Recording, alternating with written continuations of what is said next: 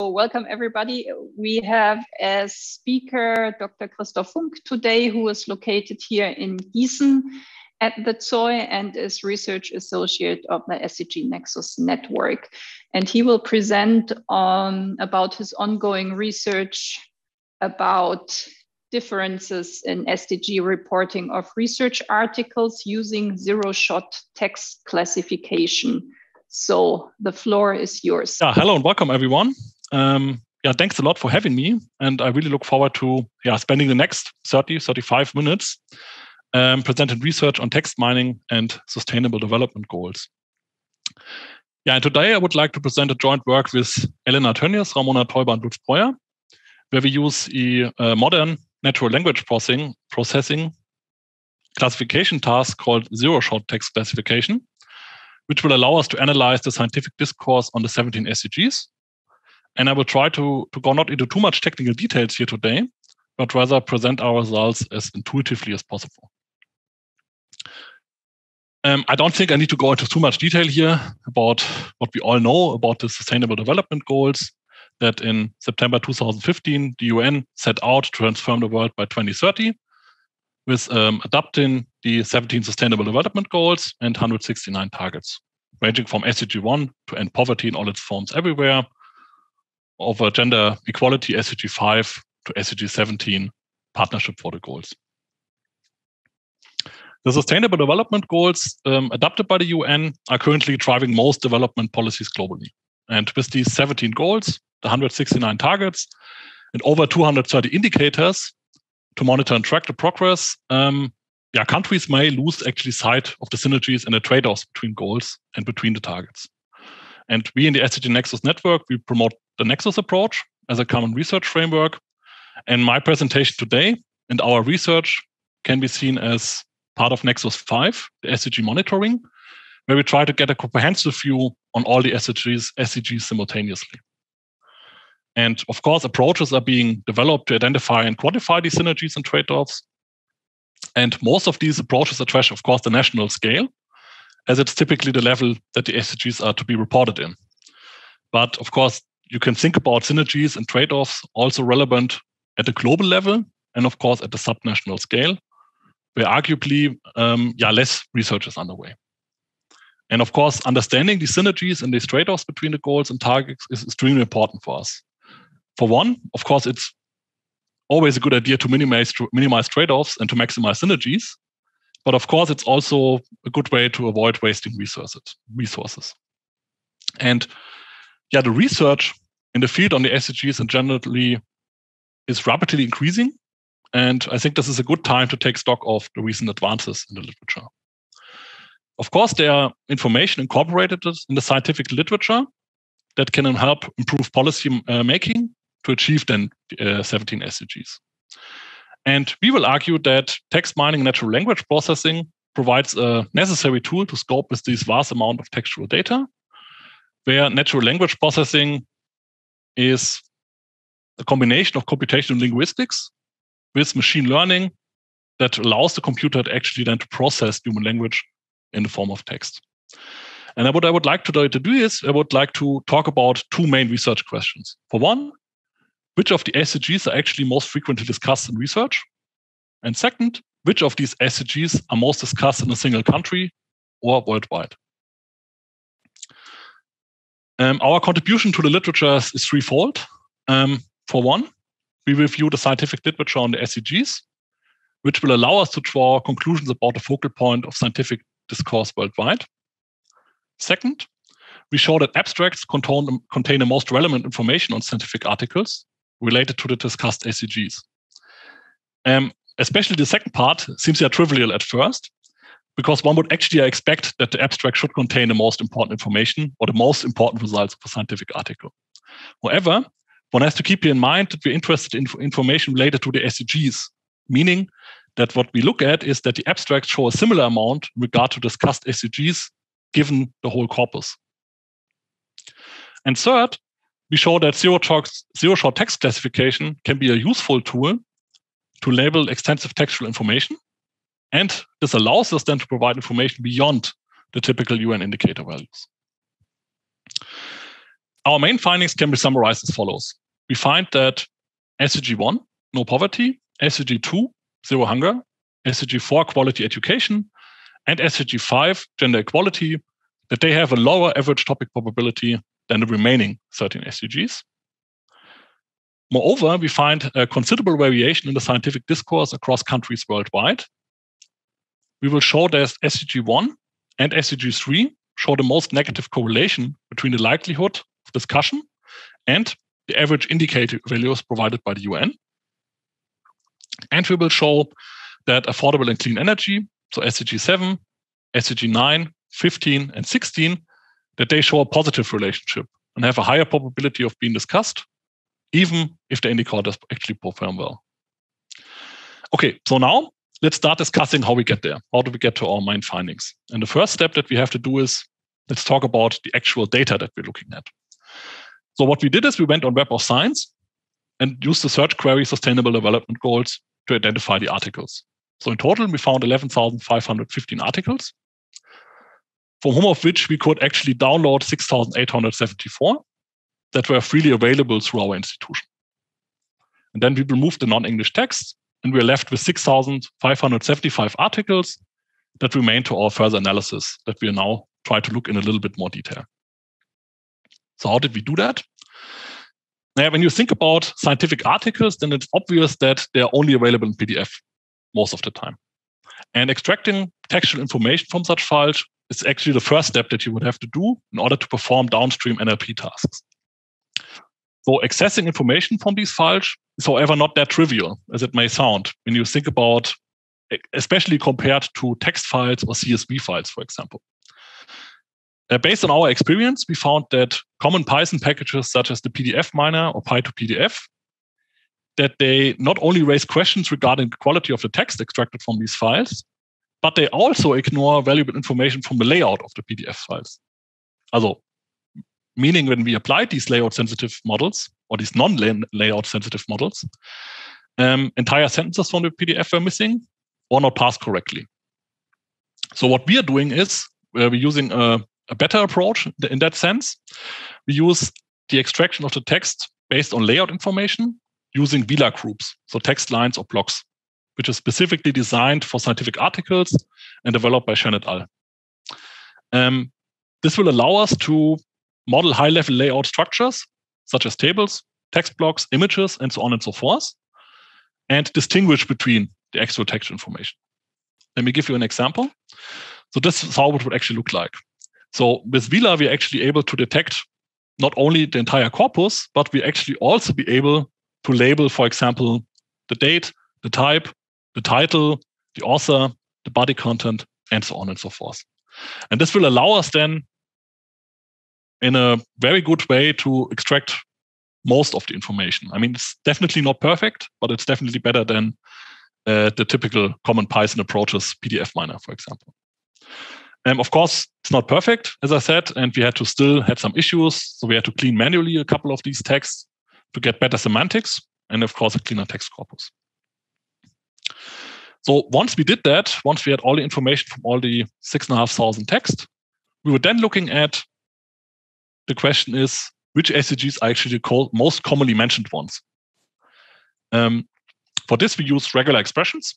So we count the number of occurrences of SDGs per article. So for example, we look at the acronym SDG and the trigram Sustainable Development Goals and counted this then as SDG, or in plural form as SDGs.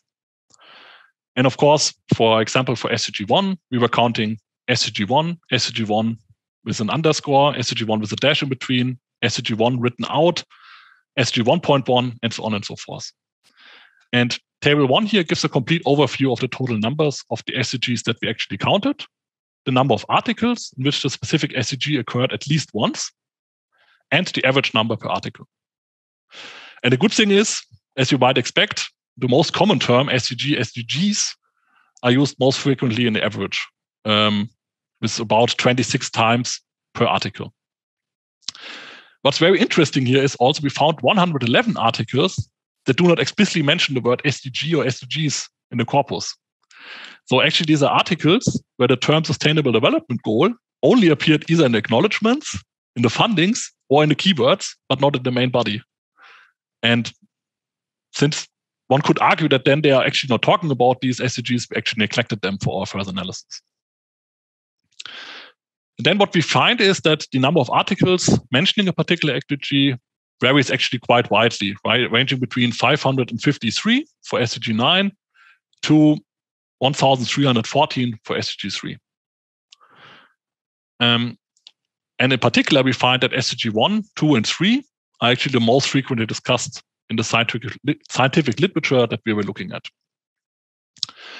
In addition, also the average number per article can provide a first indication of the relative importance of each SDG in the scientific discourse.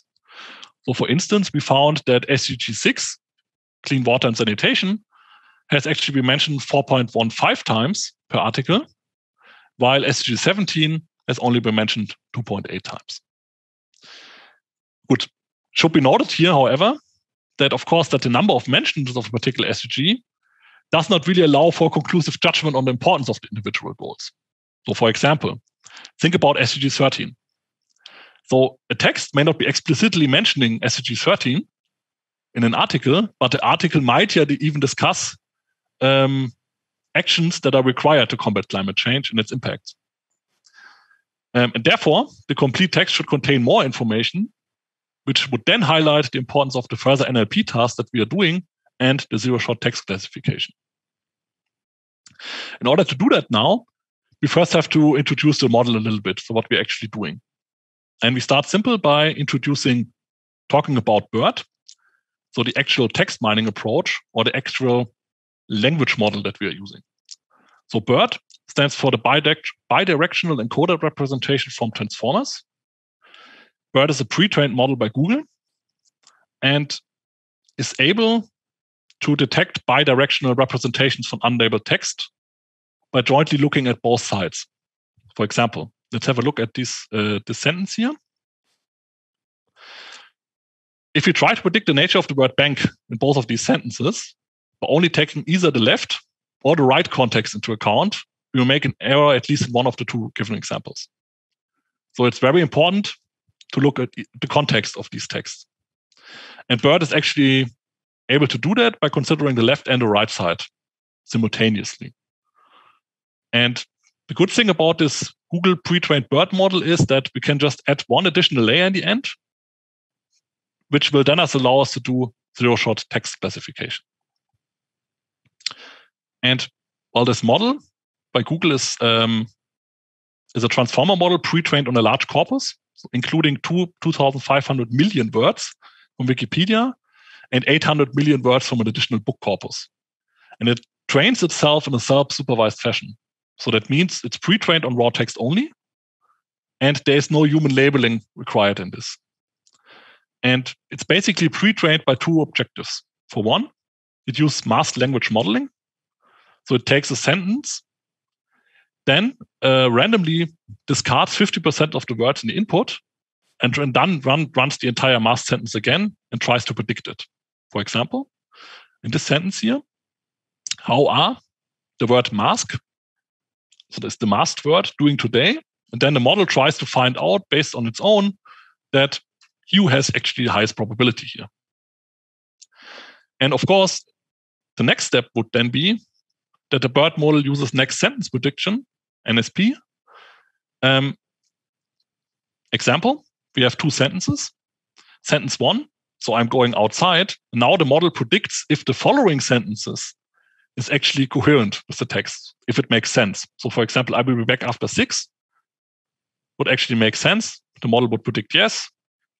The second sentence, when I say, you know nothing, Jon Snow, that's obviously not related to the first one. It will predict no. And in this way, it's training itself. And then we can use this for further downstream NLP tasks. So what we do is then we use zero-shot learning. So what is this? Also traditionally, zero-shot learning is most often referred to a very specific task.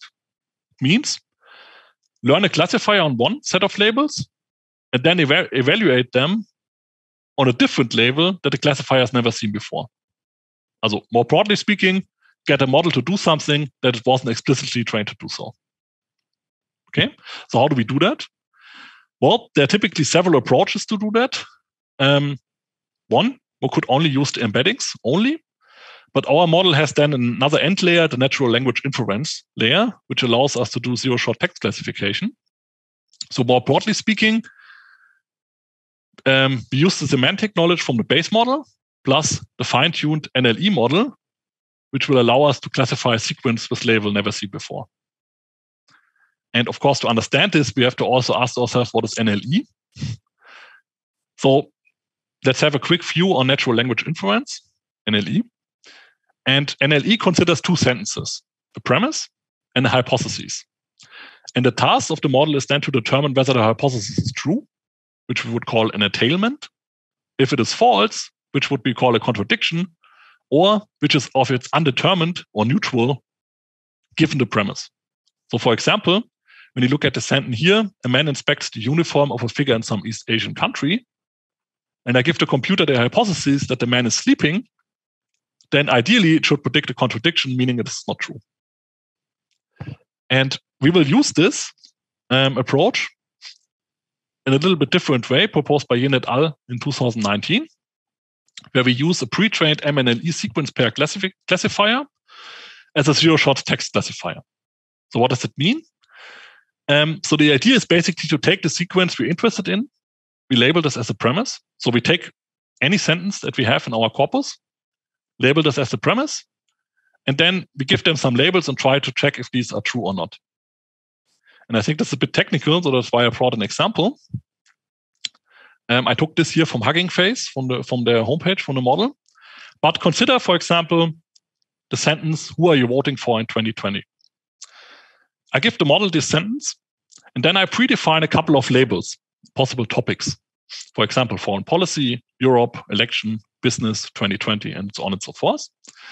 And then let the zero-shot text classification run over it. And ideally, it should find that the sentence is actually talking about election, politics, and the year 2020, which it gives a high confidence. And it's not talking about foreign policy or Europe, for example. We can allow for multiple correct topics, meaning that multiple labels can be true at the same time, which we will also do for the SDGs. But in principle, it would also be possible to only do it for single label, which means that the percentages have to sum up to 1 then. Okay. What are we doing now is we have our entire text corpus. We have in total roughly 1.8 million sentences. And for each of the sentences, we try now to classify if this sentence is talking about SDG 1, SDG 2, up to SDG 17. So for each sentence, we get a probability value for all over the SDGs for 1.8 million sentences. Okay. So what are we doing? Before we start actually doing that, I would show you one more thing where we would like to talk about the topic representation of all the articles. So the problem for text data is that we cannot produce descriptive statistics about our data set in the usual way.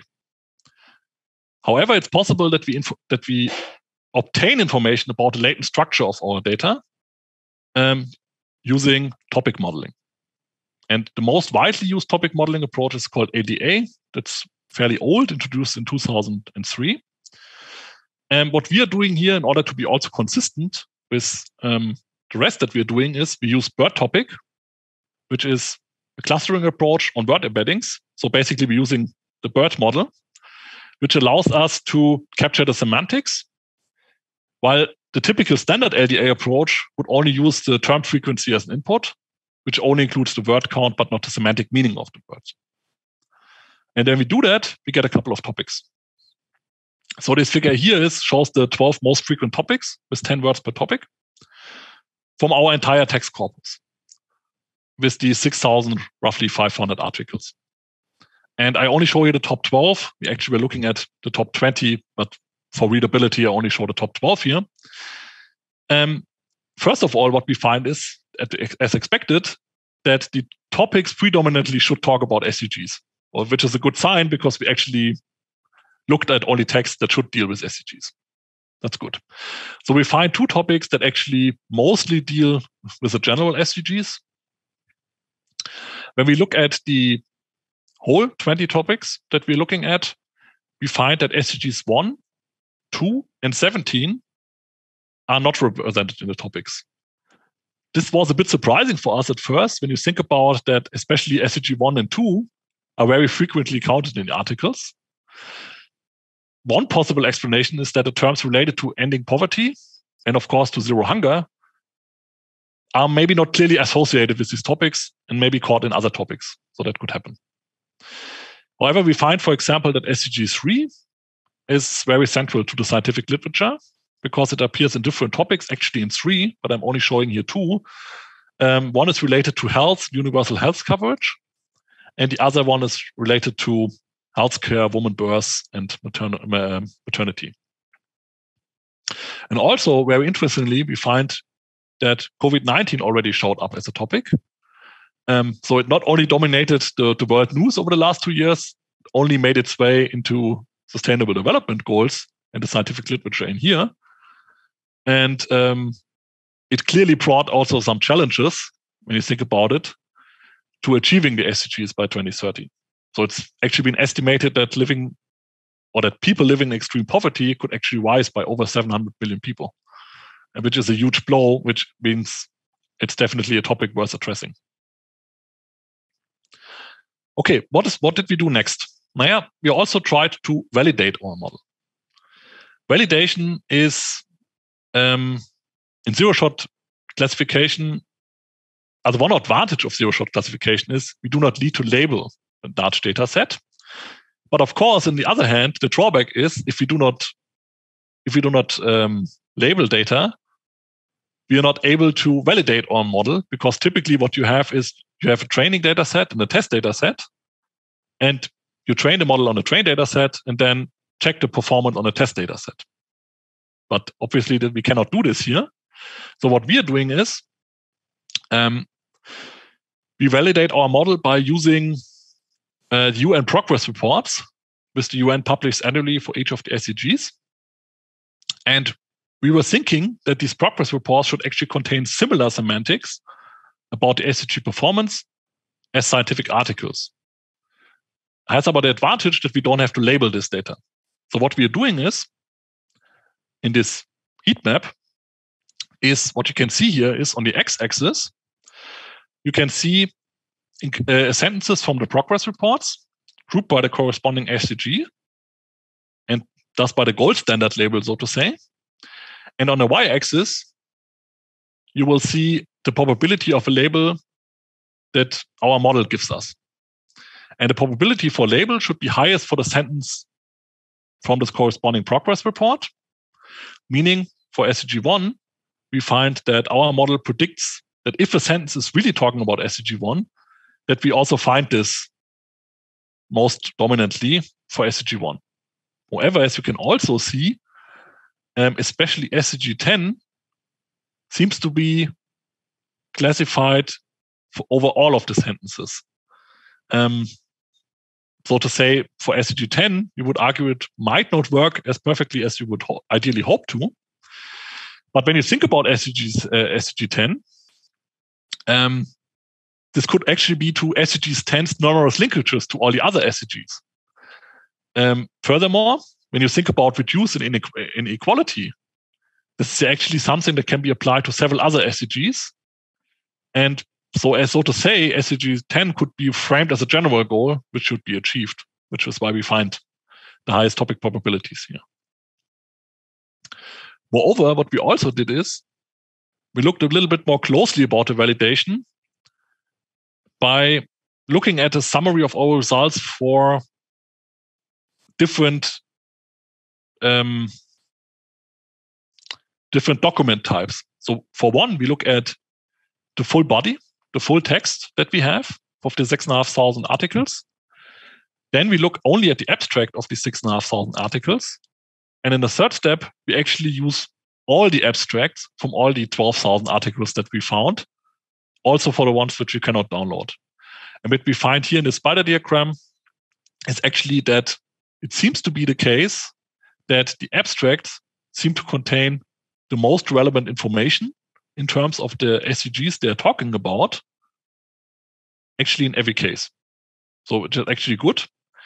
And we also find that the probabilities for the long documents, so for the entire articles, are in general lower than for the abstracts alone.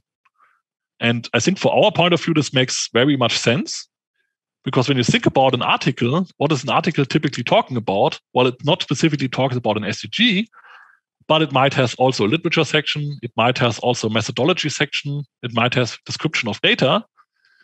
And since we are computing an average over the whole article based on each of the sentences, it makes sense that these have lower probabilities. However, what we will do now is we will just look at all the abstracts, because we can see that all the relevant information are basically contained in there. And it has also the advantage that it saves computation time and, so to say, money.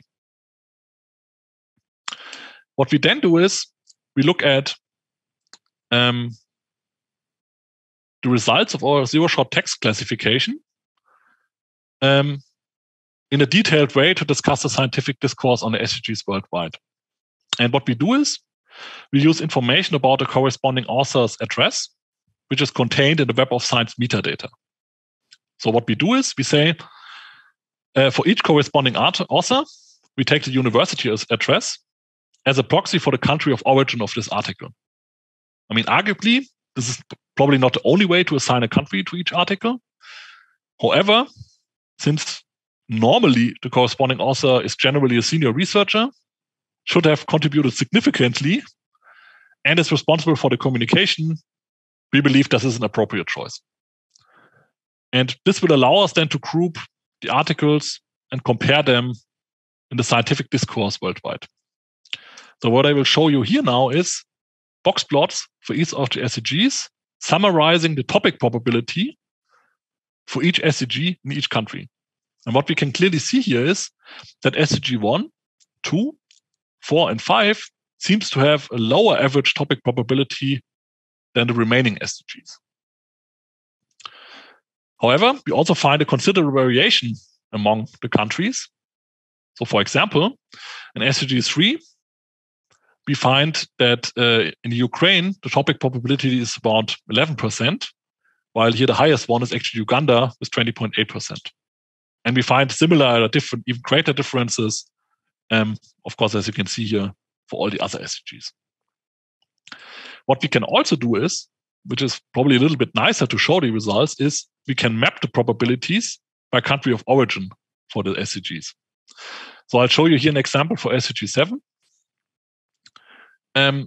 What we do here is we only look at countries, though, that have at least 10 articles in order to avoid any bias to countries with few articles. And we only look here at the abstracts of the articles. So what we find, for example, for SDG 7 is that SDG 7 seems to be most likely discussed in Tunisia with 25.5%, in Romania with over 20%, and in Arabia and Qatar with about 20%. And one possible explanation for this is maybe the scientific discourse regarding the solar power plants in the Desertec project in Tunisia, or maybe also the shift from fossil fuels to renewable energy, which might be relevant for Arabian Emirates, for example. We could also look, for example, for an SDG 13. This seems to be a prominent topic in Tunisia, again, with about 30%. China, 24%, while it's least discussed in Jordan and Israel with about 11%. Okay, one more thing we would like to do is we also wanted to know how the scientific discourse in a country is related to the actual development towards the SDGs. So when you think about it, theoretically, you would actually assume that when a country is facing very difficulties and challenges in achieving the 2030 agenda, then a country should also be more inclined to discuss these challenges within the scientific community, ideally. And what I'm showing you here is we show the heat map that represents the pairwise Pearson standard correlation coefficients between the official average SDG scores on the x-axis and our discussion probability on the y-axis. And what we find is that the correlation for SDG 1 and SDG 3 is fairly negative, with minus 0.31, minus 0.35, meaning that this is actually in line with the expectations, because the scientific community tends to discuss these SDGs less in a country given the average SDG value. And on the other hand, for SDG 7, for example, here we find a fairly high value for SDG 9, for example, SDG 16, SDG 17, 15 and 16, sorry, these two. That means that these are discussed more frequently in the scientific discourse or in a community than you would actually expect, while all the others are more or less in line with our expectations. Okay, so to sum up, what did we learn today? Well, for one, we found that the academic literature on SDGs has been growing steadily in recent years. We have seen that we need, in order to look at these vast amounts of textual data, that we need to use NLP techniques. And we use a modern NLP classification task called zero-shot text classification, which allows us to analyze the scientific discourse of the 17 SDGs. And with zero-shot classification, we are able to classify text without the need of a costly training data set. We find that, or our results basically suggest that SDG 1, 2, 4, and 5 have a lower average topic probability than the remaining SDGs. We find a considerable variation in the scientific discourse worldwide. We find that SDGs 1 and 3 show a negative correlation between the likelihood of being discussed and the indicator values, while the opposite is true for SDGs 7, 9, 15, and 16, where they're actually more discussed than they would actually expect. Where do we go from here? So what's the last point I would like to make is, what we are doing here is actually, we're looking at the topic probabilities of SDGs per country of origin by using the corresponding authors as a proxy. Arguably, we could also tend this to make this in another way. However, what would be very interesting, and this will be something for further research, is that we should look at the the relationship, the country that the text is actually talking about, which country they're talking about, and take it from there. Well, this will be for further research. In this sense, thank you very much for your attention. And I'm really looking forward to your questions and comments on this. Thank you very much. Yeah, thanks a lot, Christoph. So comments and questions are more than welcome. So either you can place it in the chat or simply raise the hand. Yeah, that's what I can usually see. Okay, Martin. Hello. Hi, Christoph. Hello, everyone. I'm sorry, I really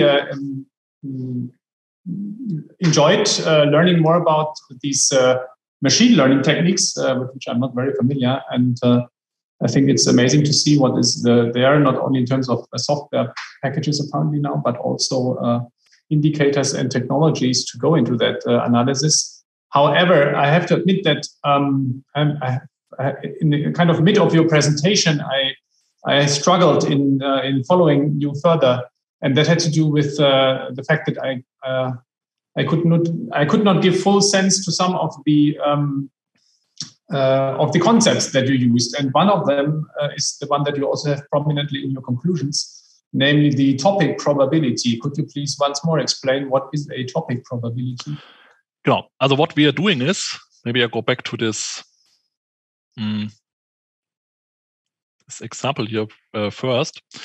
So what we are doing is we're looking at 1.8 million sentences. And for each sentences, we try to find out, does the sentence talk about SDG 1, 2, or SDG 17? So we will get, so to say, a confidence of the model that this sentence actually talks about SDG 1 or SDG 2. Mm-hmm. And then we summarize this as an average score for each article. So that meaning that 10% of the whole text talks actually about SDG 1, for example, or SDG 2, and so on and so forth. So we try to basically label the text, give the text a label. Does this text talk about SDG 1 or SDG 5 or SDG 17? And of course, since the texts are not only talking about one SDG mostly, but multiple SDGs at the same time, we can label that accordingly. And that is the topic probability. Yeah, genau. Yeah, that's the topic probability for how we call it. Yeah. So that is the probability that a text talks about any of the SDG topics. Yeah, that any of the SDGs actually. Genau, that the entire text is talking about the this SDG. Genau. Okay, that's what I understand. But then I still have a question on your other figure, I think, which is on the next slide, where you connect this topic probability to other keywords. Okay. Maybe I didn't explain that in a good way. This is different.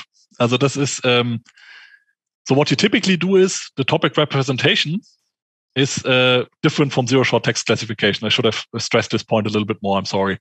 So what we wanted to basically validate and check, does our model find that we're actually talking about SDGs in general? Because if we wouldn't have found this, then we would know that the model is actually, or that the BERT model itself is actually useless.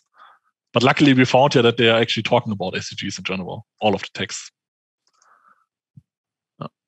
Can you please tell me once more, what do I learn from this figure here?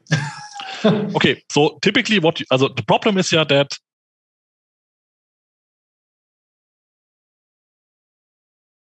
you're muted. Okay, yeah. Sorry, I was muted. So the problem is that when you have text data, you cannot typically do descriptive statistics about the data. So if you want to learn more about the structure of your text, you have to use an NLP technique called topic modeling. And this is what we are doing here. We try to learn or try to get information about what is the text actually in general talking about. And this is, it's a bit fairly complicated because it's used some kind of clustering approach in the background, but finds then actually words that are closely connected in one cluster, which we could then be able to label as one of the SDGs. So we labeled these here by hand. No? Also we get basically these words. Then you have to find out. Then you have to find out for yourself or define for yourself what kind of topic this might be. Okay, you take the words from the article. Yeah. So basically, they take all the words. The numbers are frequencies, or what? Genau, so to say. Also it's not directly frequencies, because in this word topic cluster, it's like a clustering approach where you look at words in a multidimensional space, so to say, where they are closed, grouped together. It's a little bit more complicated than the normal LDA approach, but in principle, yeah, it's frequencies. And does this table, my last question, does this have anything to do with the topic probabilities that you just explained before? No. It has nothing to do with topic probability. Okay. This was just an idea to get kind of a descriptive statistics of our whole text corpus to find out what are the actual topics we are talking about. So the idea was if we would have found completely different topics that has nothing related to SDGs, then we would already know that our model makes no sense, that we don't have to use zero-shot text classification on this anyway. Yeah. Okay. Mm-hmm. Thanks. So it's like a cross-validation, so to say, more or less.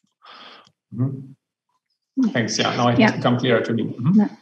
Yeah, thanks. Maybe just to stress for one more time, Christoph, because this methodology is quite new, right? I mean, that's why it's to have this validation, which is not such a common approach, maybe to add this in order to cross-check whether it's working or not. So maybe for the others to stress this.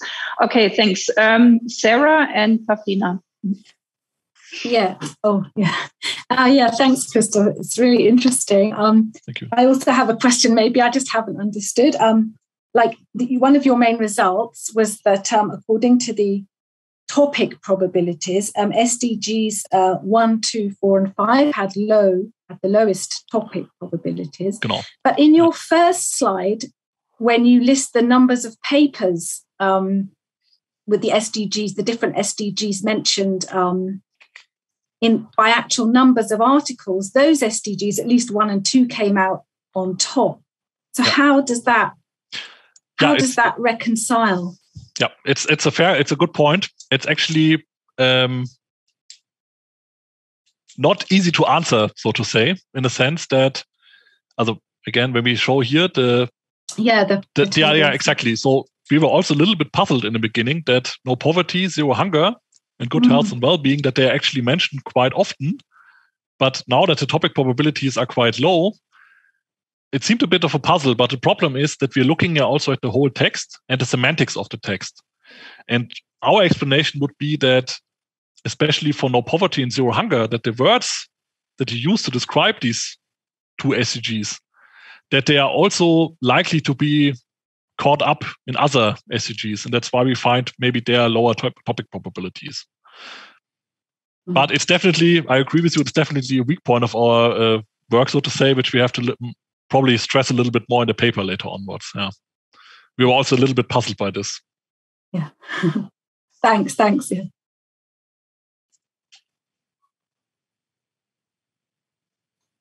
Pavlina?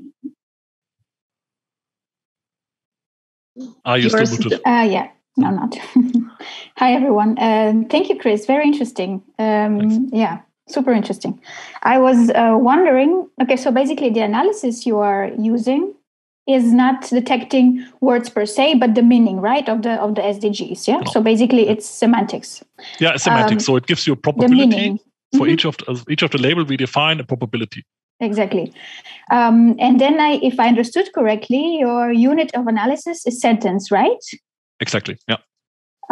Okay, so I was wondering if you think or you have thought about it, if you're losing information, only focusing on sentences. If, for example, if you spread to paragraphs, do you think it would make more sense to kind of... I was just being curious, pointing to the fact that maybe kind of trying to undermine your argument that focusing only on abstracts maybe would not give you the full picture, no? That maybe actually that maybe the paragraphs as unit of analysis during the whole article would give you another kind of impression of the story. So yeah, that would be my question. You take sentence if this tool has been used for paragraphs, for example. Yeah, so the problem is actually that the maximum length that you can actually use with this BERT model is actually 512 tokens. So it's depending on the length of the paragraph, it might not even work. We also tried that actually doing that on paragraphs, like you said, but in general, it seems to be that the model is working better on sentences. Also when you look at single sentences and then average over the whole article, the model seems to work better. Yeah. Cool. But we were also thinking about this. We tried both approaches, but the sentence approach works better in general. Yeah, maybe it will be interesting to kind of, for the validation also of the results, to kind of select maybe 10 articles and then human being to analyze them through more systematic qualitative analysis to see if they're really, really the same impression is there. That will be more interesting. It would be maybe additional. Yeah, that's actually a good point. So actually what we did here is, as this matrix, this heat map, you can see that the model is obviously not always able to detect or giving the highest probability to one of the topics. And what was very interesting is we tried to label that by hand, by ourselves also. And in a lot of cases, we were also not sure if we should tell this is SDG 1 or is it SDG 10, for example. So that kind of gave us the impression that in principle it works, but of course it's not perfect. Yeah. Okay. But I mean, the good thing about it is that it allows us to classify 1.8 million sentences in I think it was less than 24 hours. Also actually fairly fast. So a human would never be able to do this. Yeah. Okay. And then one final question. I think it was the final heat map. I don't know if it was this one, where you basically say that the scientific articles do not reflect what is supposed to be discussed in that country. And what is supposed to be discussed in that country, you have estimated that based on their SDG reports, or? Also that's what you see here is the average SDG score of each country. Okay. So maybe I have a different, like here for SDG 1 and 7, for example. So basically for SDG 1, we find that a lot of times actually that although it's a big problem, no poverty, most of the countries that actually, and when you look at the average SDG score, have a range between 80, 85 and 100. But nevertheless, it's negatively correlated. So this is basically the same data now in a different format here, so to say. So one downward sloping, and for SDG 7, it's upward sloping. Okay, so basically using the same material for... Yeah, we use the same material, but here we use the Pearson standard correlation coefficient so that we can address all of them simultaneously, so to say. Mm-hmm. Yeah. Okay, thank you. Welcome. Yeah, thanks. Aslam and Joanna. Thanks, Christoph, for your presentation. It's really very interesting, and the model you have shown us is also very interesting. Well, regarding validation, because I know for models, it's very important to enter as much data you have in order. I mean, the more the data you add into the model, the better the results. Is it the same with the model you are using? I mean, as much words you have used it, the better the results, or it's not the same? Thanks. Yeah, so the problem is like in general, of course, more is always better. But the problem is like with this validation is because you're not, because it's the model is here labeling automatically by itself. We don't have a train in the test data set. We can actually not evaluate it in the typical machine learning sense where you have like a training data set and a test data set. What we did here is we're looking at, maybe I should go back. That's the wrong slide. I'm sorry. So what we did here is we tried to find sentences where we know that they talk about a different, a specific SDG, and then try to check if our model is actually also labeled to be able to label them correctly. And we used here, I think, roughly 3,000 sentences. Of course, more would be better in this sense. Also, if we would have 10,000 sentences from UN progress reports and would label them by hand, then it would obviously be a little bit better, probably. But I think, also 3,000 sentences was the most we could get on, giving, so to say, time and money constraints we had. Yeah. Thanks. Yeah. Hi, Christoph. Hello. I enjoyed very much your presentation, Thanks. Particularly on the text mining applications. I will come back to the comment of Sarah regarding this not really important influence of SDG goal number 1 and 2, particularly, and maybe a comment on an idea on that regarding how the text mining applications work. It could be, I think, the case or a probable explanation could be that particularly on those SDGs are usually approached by the work or the achievement of other SDGs at first. Let's say if you think about no poverty, usually many papers will talk about getting quality education or decent work or any others of those as like kind of a certain path to get to the final SDGs. Maybe it will be interesting if you haven't done that yet, that you could cluster the kind of the topic probabilities within each text in association with the papers that talk about SDG number 1 and 2. So you can grab an idea of how the topics related to other SDGs are also connected to those. And I think then you could find an explanation on how these topics are probably less cited in the article itself by semantics, but then they are connected to the development of the other SDGs. Maybe also, if it is possible, on the place that that the SDGs are taught in the papers. They usually should be at the beginning of the text and then develop the other ideas. Just an idea on how this could work. That's actually a very good point. We haven't thought about this. Yeah, that's definitely something good take homework, so to say, for us.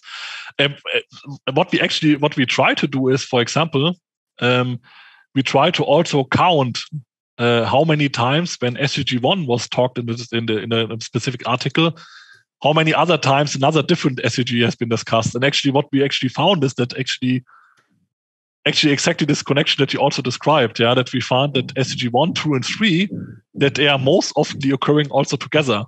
And I think this also shows a bit this interlinkages, because, I mean, zero hunger, no poverty, of course, they share common indicators and synergies effects. So, yeah, but it's a good point. So we definitely will look into this clustering approach. Thanks a lot. Welcome. Yeah, thanks. Then Martin again and Iskandar. You mentioned in the beginning, Christoph, that you authors hope to use this analysis for policy advice, or do you think it has policy implications? Which are the policy implications? I noted from the frequency table, which I think was arguably the kind of evidence that is most easily interpreted among all the tables that you showed, that peace had the lowest score.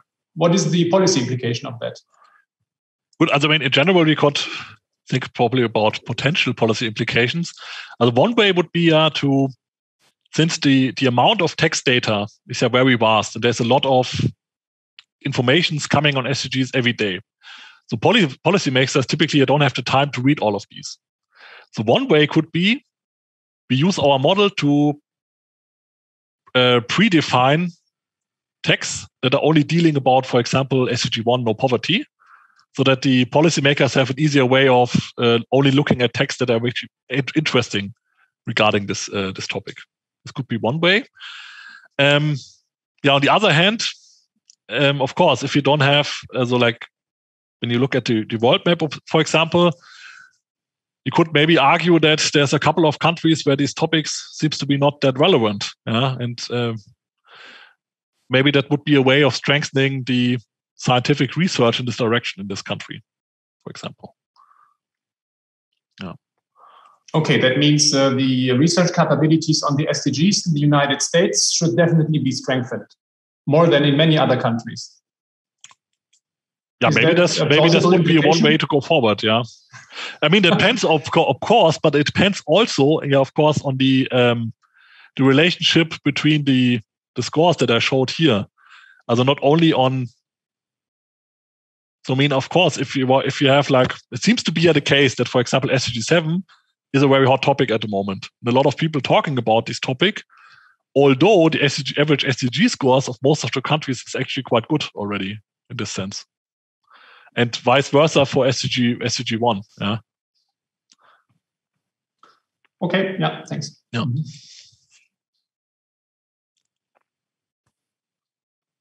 Hello, Christoph. It's Iskandar Abdullayev.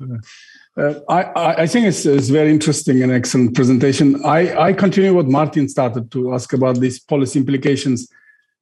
Would you also be ready, for example, compare results of your analysis with not the sentence from UN reports, but the real advancement of SDGs, and compare, is this true that this lowest level SDGs, which in your analysis also having a lowest performance in reality?